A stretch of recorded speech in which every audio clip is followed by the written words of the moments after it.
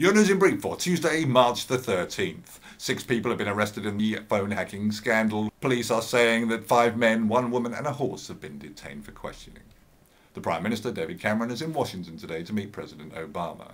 As it's been revealed, David Cameron needs to be out there meeting and being seen with more black people. And President Obama needs to practice dealing with privileged right-wing toffee-nosed twits in preparation for his upcoming November elections.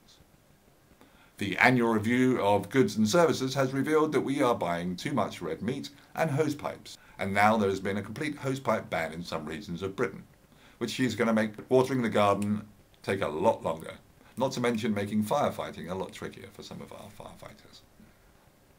And we're going to go to our outside broadcast team down there in Cheltenham. It's Gold Cup week. Yes, we're here. I just need to park the car.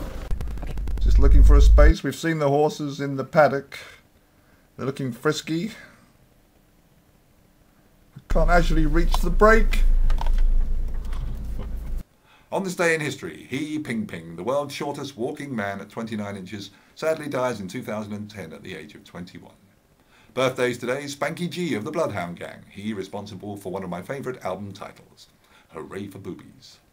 Now we go back outside to our Cheltenham correspondent and find out who the runners and riders are in the over the hurdles this week at Cheltenham.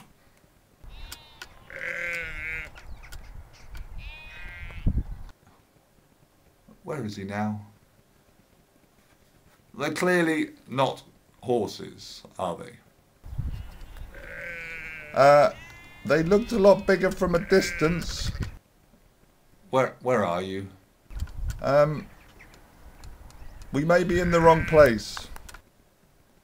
Well, one of 2 of those may be jumpers in the future, but that wasn't the paddock we were hoping you'd be at. Maybe we'll come back to Cheltenham later in the week. Did you say This Cheltenham? has been your news in brief for Tuesday, I thought you said Chippenham. of March. Still, it's good to get out in the sunshine. You want to try it sometime?